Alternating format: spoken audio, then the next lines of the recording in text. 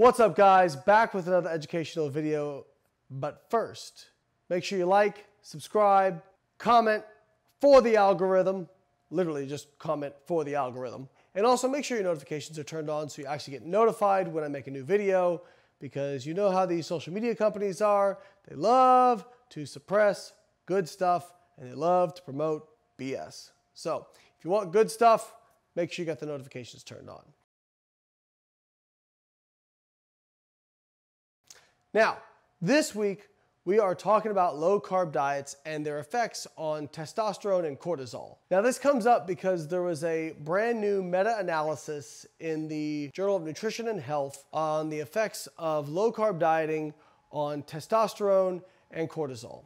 It was pretty cool how they did the meta-analysis. So, obviously, they searched for studies that used low-carb diets versus higher-carb diets, and they made sure there was at least a gap of 20% carbohydrate intake with a maximum carb intake of 35%.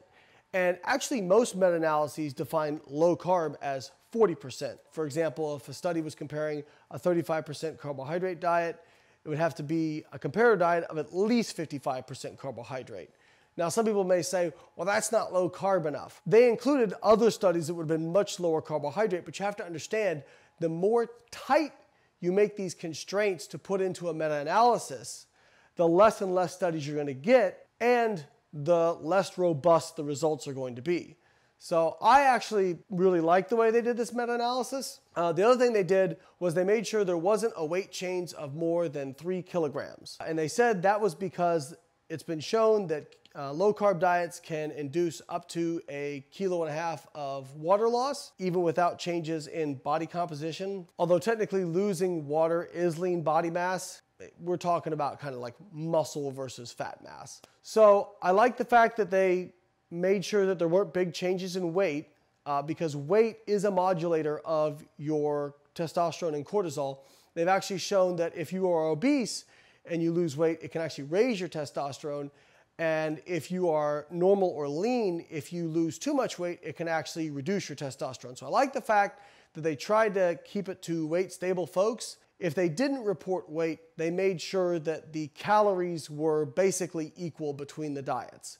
So they did a pretty good job of controlling for those variables. They also did subgroup analyses when there was some heterogeneity, where they would look at, okay, longer duration versus shorter duration. And they did a cutoff of 3 weeks, which I think is pretty good. Studies show that after 3 weeks on a low-carb diet, especially with ketone production, you've kind of plateaued. I know low-carb people love to say, well, low-carb adaptation can take up to 3 months. There's very little data to support that, and most of the metabolic changes happen within the first few days and weeks. So I thought 3 weeks was a reasonable cutoff time. And so they did segment into short duration versus long duration.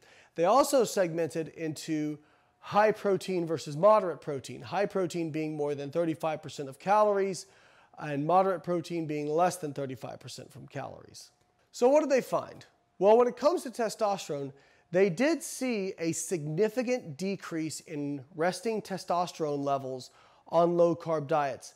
However, a subgroup analysis revealed that this was basically confined to high-protein, low-carb diets, and they didn't see the same decrease on moderate-protein, low-carb diets. Now, what does this mean? Honestly, I'm not exactly sure what it means. The reduction in testosterone was pretty significant. I think it was 37% on high-protein, low-carb diets. I think it's possible to at least explain part of it.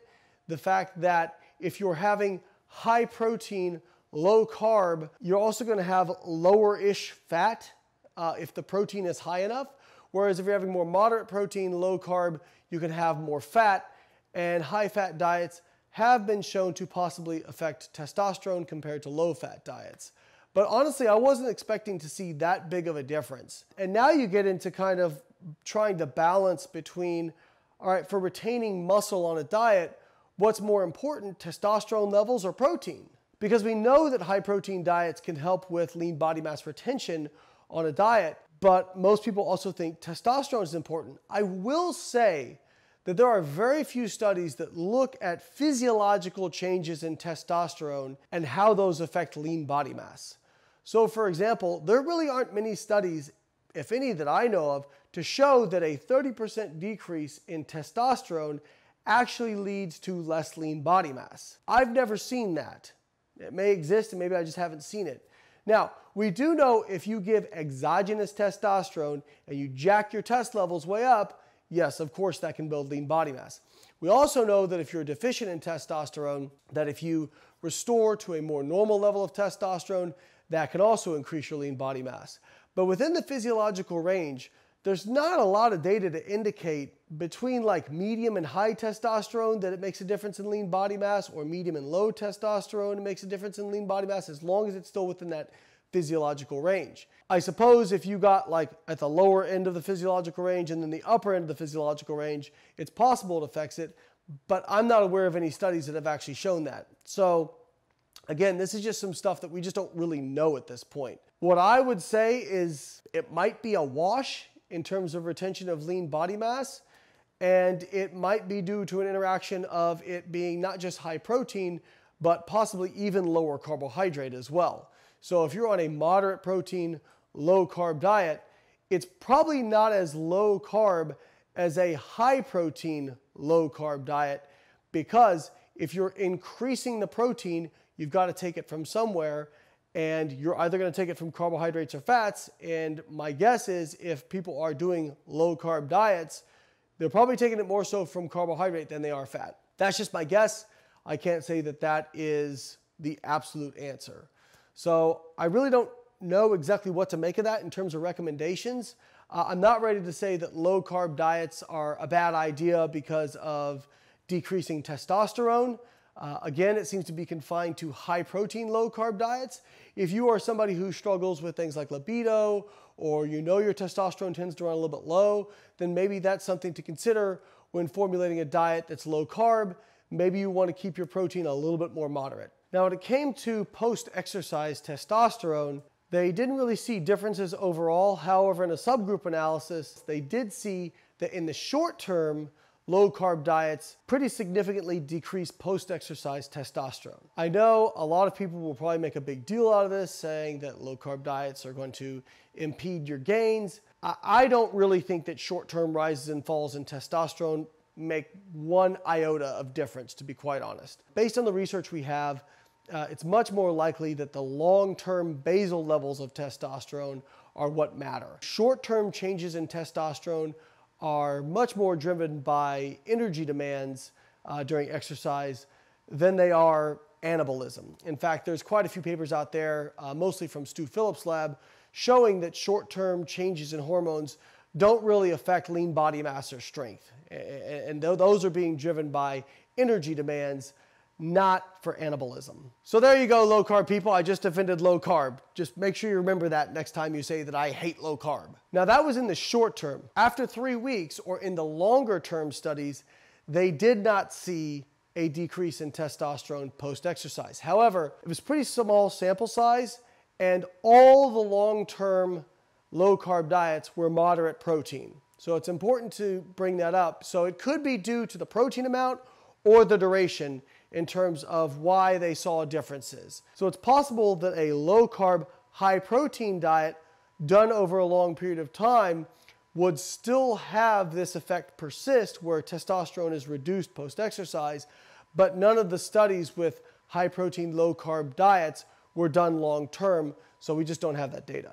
Now, what about cortisol? Well, in the long term, there really wasn't a difference between low carb diets and high carb diets on resting cortisol. Now, in the short term, there was a pretty significant increase in cortisol, like an 80% increase in cortisol, which actually makes sense if you think about the purpose of cortisol. So cortisol will block glucose usage by muscle and adipose, which can help spare it for the brain. So after 3 weeks, if ketones are being generated, ketones can be used by the brain, and so it might make sense that cortisol would fall back down, because now it doesn't have to be spared as much for usage by the brain since your body's generating ketones. Now, what about post-exercise cortisol? Again, we see a pretty big increase in post-exercise cortisol that persisted long-term on low-carb diets. Once again, I think there are people who will take this who maybe are anti-low carb and say, aha, see, it increases your cortisol, you're gonna lose all your gains. I don't think that that's an accurate representation. It is the basal kind of resting amounts of cortisol that really make a difference, especially when it comes to lean body mass. Short-term changes in cortisol, like testosterone, are much more driven by energy demands.